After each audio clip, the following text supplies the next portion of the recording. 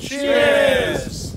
We want our people across Greater Lincolnshire to have something to look forward to. We'll have music events, we'll have a Greater Lincolnshire food and drink and beer festival, and the summer festivals will end with the weekend at the asylum, which everyone's been looking forward to when steampunk comes back to Lincolnshire. It's a celebration of all that's great about Greater Lincolnshire: our foods, our music, our drinks, this great open space. One of the things that was really important to people in the Greater Lincoln area during lockdown was the ability to come and have some socially distanced exercise in the grounds of Lincoln Castle. So it was the obvious choice, the obvious location for next year's celebration. But through all the other events, the theme of high quality Lincolnshire food and drink will be at the heart of those events. So for instance, the Wimbledon weekend, you'll see great British strawberries grown in Lincolnshire and all the drinks that go with it. So what we're doing is we're theming the castle next year around Lincolnshire's food and drink producers. It's a celebration of everything we do in Greater Lincolnshire. A lot of small businesses have suffered because of COVID. And this event is about them. It's about our small producers. It's about giving them a marketplace. It's about giving them a platform to sell their wares, but also to tell the people of Lincolnshire and the visitors to this great city about how great they are and how great the food that we produce in this county is.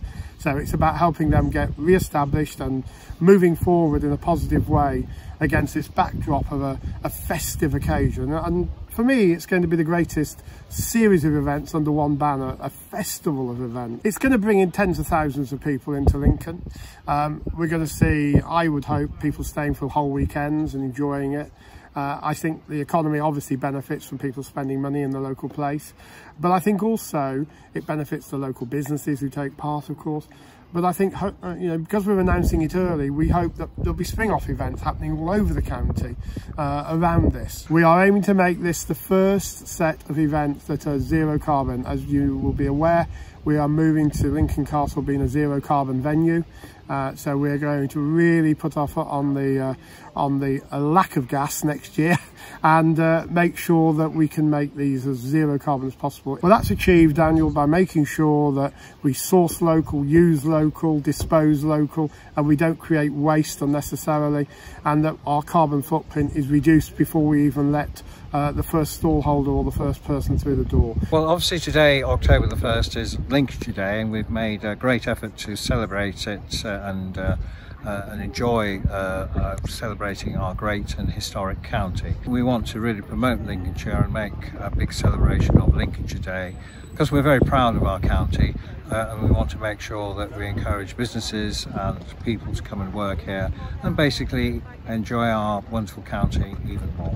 We're here obviously at the castle, and it's a magnificent, not only a magnificent tourist attraction, but also it's a magnificent venue, because you've got basically a walled amphitheatre. So there'll be a lot going on at Lincoln Castle next year, lots of things for people to do, lots of attractions and lots of opportunity for local businesses to sell and show off their wares. To be honest, Lincoln has done very well. I mean, obviously we come to Lincoln, we've seen how vibrant it's been over the summer months since things were relaxed, and I think compared to a lot of other places it's doing very well. So we just need to build on that to make sure we have a good venue next year, and it'll be all about Lincolnshire.